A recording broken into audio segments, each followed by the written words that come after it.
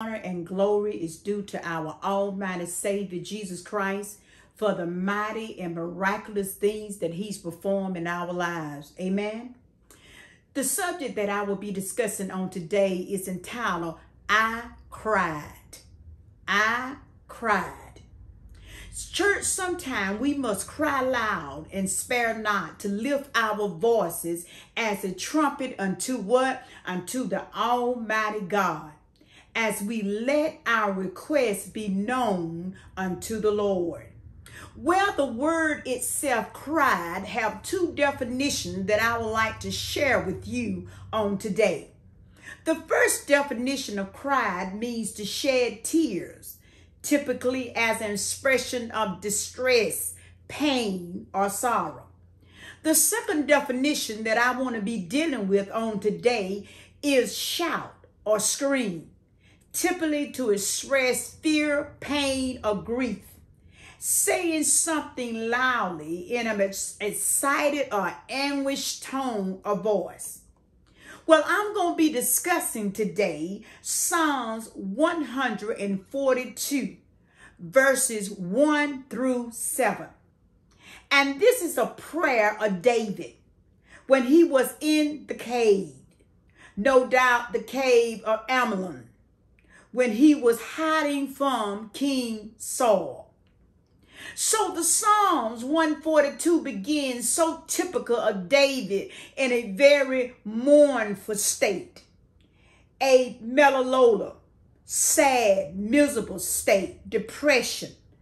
But it ends with a note of confidence. The righteous shall compass about me. Thou shalt dwell abundantly with me. You see, we got to speak over our situation, saying to our situation, God got this. I may not have it, but God got this. Well, the book of Psalms 142 begin to say, I cried unto the Lord with my voice. With my voice unto the Lord did I pray. You see, David said, I poured out my complaints before God. Church, we got to learn how to make our requests known unto the Lord. I show God, we got to show God or tell God all about our troubles, And whatever situation that we are in, you got to learn how to tell Jesus all about it. Tell him about your concerns. Tell him about your problems. Tell him about your situations. Will you tell God? David said unto them, David said, it was when my spirit was overwhelmed within me. Then God knew my path. You see, God sits high and he looks low. And he sees and knows everything about us and what we are facing. In the way we're in, I walk how they privately laid traps for me, David said.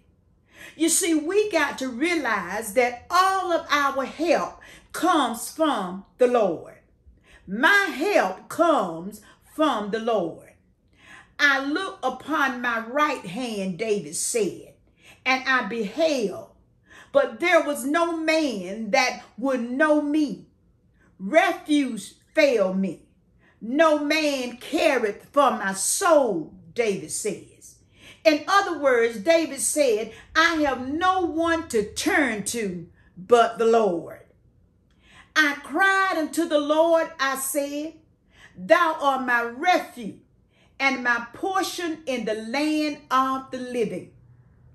Attend unto my cry, for I am brought very low, David said. Deliver me from my persecutors, for they are stronger than I.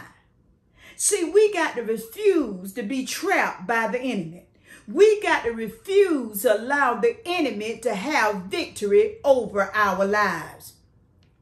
2 Chronicles 7:14 says, if my people, which is called by my name, will humble themselves and pray and seek my face and turn from their wicked ways, then God said, I will hear from heaven and will forgive their sins and will heal their land. You see, David went on to say, bring my soul out of prison. And he knew the Lord was the only one that could do it. That I may praise thy name. The righteous shall compass about me. For thou shalt deal bountiful with me. You see, we got to learn how to wait upon the Lord. And when we do so, I'm assuring you that God will direct your path. See, no longer will we ask God to give us strength to climb our mountains of trouble, but we will learn how to speak to the mountain in faith. And then after we speak to our mountain in faith, and we begin to cry loud to the Lord, then that mountain got to move. Can I get an amen? You see, when we cry out to the Lord, we got to believe that God will fight our battle. You see, I want you to understand that Jesus Christ has never lost a battle and he never will. God sees our situation. God knows what we're going through. God knows how to fix it. When there seems no way out, God can make a way out of no way. I cried. He heard my cry, David said, and the Lord delivered me. Let us pray. Lord, we are crying out to you today to hear our hearts cry. We understand, God, that we need your help in order to be victorious. God, we're speaking over our lives, over our situations, over our circumstances. And Lord, we're declaring that this too shall pass and we will walk out victoriously. Amen, amen, amen.